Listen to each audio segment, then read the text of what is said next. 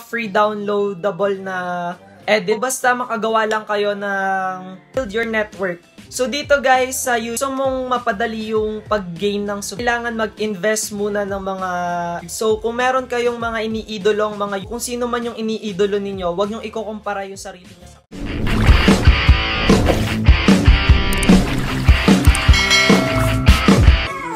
What's up guys? This is Lowell Bernales and welcome back to my YouTube channel. So hindi ka pa nakakapag-subscribe, click mo lang yung subscribe button dun sa baba at i-click mo lang din yung notification button dun para ma-notify ka tuwing mag-upload ako ng new video dito sa YouTube channel ko. So without further ado, let's go to the video.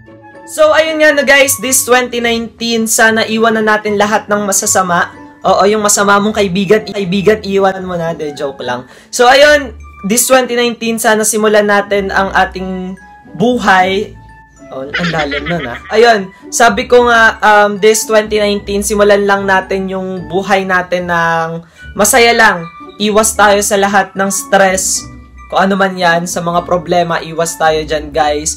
So, ayun lang. Basta maging masaya ka lang ngayong taon. Back to the video guys. Ang video natin for today is tips on how to start a successful YouTube channel.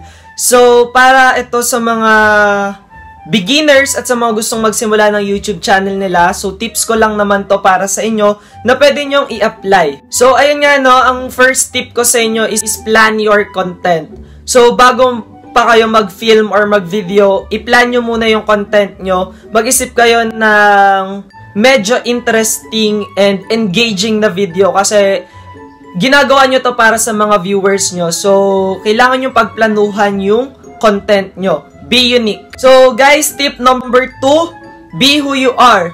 So, dito guys, sa tip number 2 ko, kailangan nyo lang ipakita sa viewers nyo kung sino kayo. Kailangan nyo maging komportable sa sarili ninyo kasi yung mga viewers nyo yung mag-criticize sa inyo. So, hindi natin may iwasan yun na i-criticize tayo ng mga viewers natin. So, ipakita natin sa kanila kung sino tayo. And kailangan nating maging comfortable sa sarili natin para ganun din sila sa atin. Magiging comfortable din sila sa panonood. Tip number 3, use right equipment. So, dito guys, kailangan natin gumamit ng tamang equipments.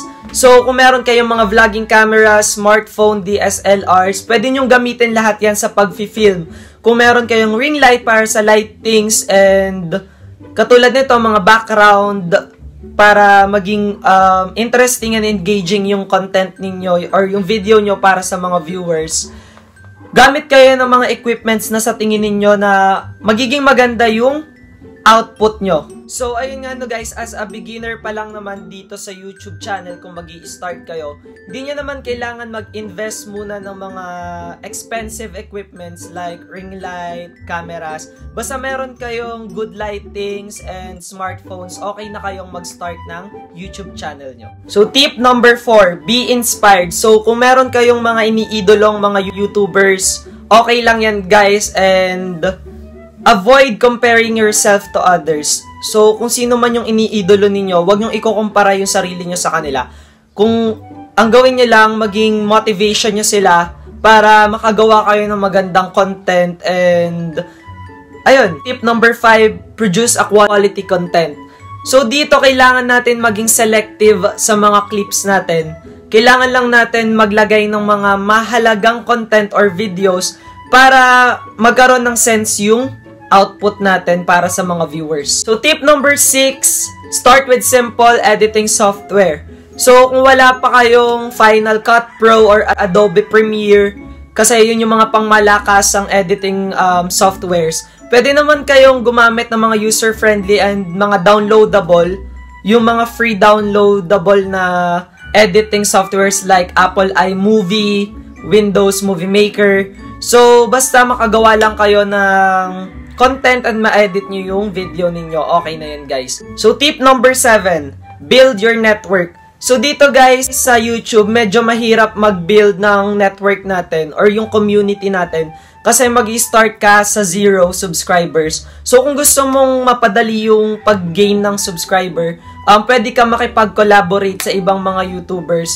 So, sobrang laki ng tulong nun para mag-boost yung channel mo. Tip number 8, connect with your viewers. So dito, dahil nag-grow na yung channel nyo, kailangan nyo kumonect sa mga viewers nyo. Kung may mga nagko-comment, take time to read and mag-reply sa kanila. And pwede nyo rin gamitin yung mga social platforms nyo like Facebook, Twitter, Instagram para i-share yung content ninyo para makita nila na meron ka ng YouTube channel. Tip number 9, upload videos regularly. So dito kailangan nyo maging consistent sa pag-upload ng videos nyo and minsan kailangan nyo rin magkaroon ng schedule ng pag-upload para malaman din ng mga viewers nyo kung kailan kayo mag-upload ng panibagong video sa channel nyo.